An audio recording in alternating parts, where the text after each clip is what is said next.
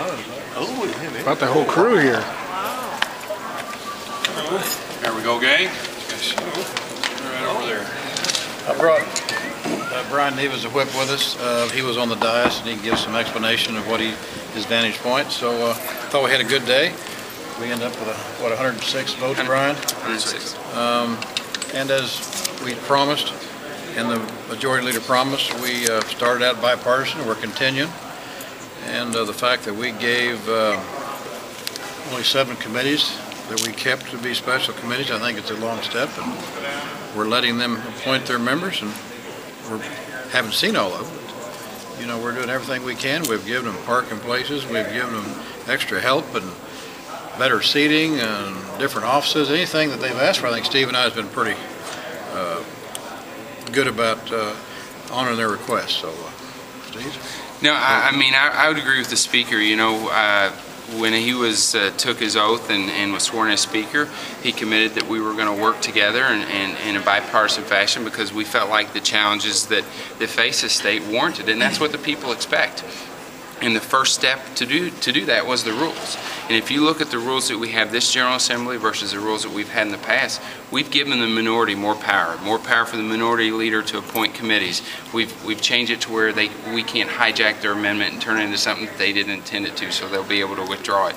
So you look at everything that we've done. I mean, I made a commitment not to bring up a bill to shut off amendments and not give them ample notice to distribute their amendments. Every step we move towards their direction. Now you can combine that with what they're doing in Congress, where the Democratic Congress is limiting the minority's ability. And we felt like that was the wrong direction to go. Ron set the course and said this is how we want it to be, and I think today showed that the Republicans aren't just talking about bipartisanship, we're actually working on it. And so I was glad to get a pretty solid 106 votes. That means we got some Democrats that felt, as we did, that we went a long way.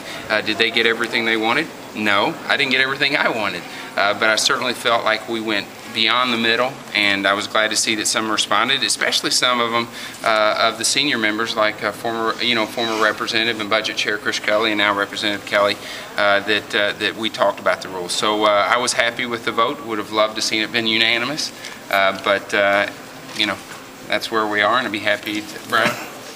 Well, I was just encouraged today to see that on this day, January 15th, 2009, both the tongues in our shoes and the tongues in our mouth lined up today between Democrats and Republicans.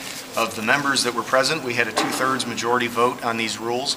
And so what I've taken note of is that, you know, we in the majority party, the Republican side of the aisle, we've made it a point to make sure that our tongues in our shoes match up with the tongues in our mouth when we say that we want to be bipartisan.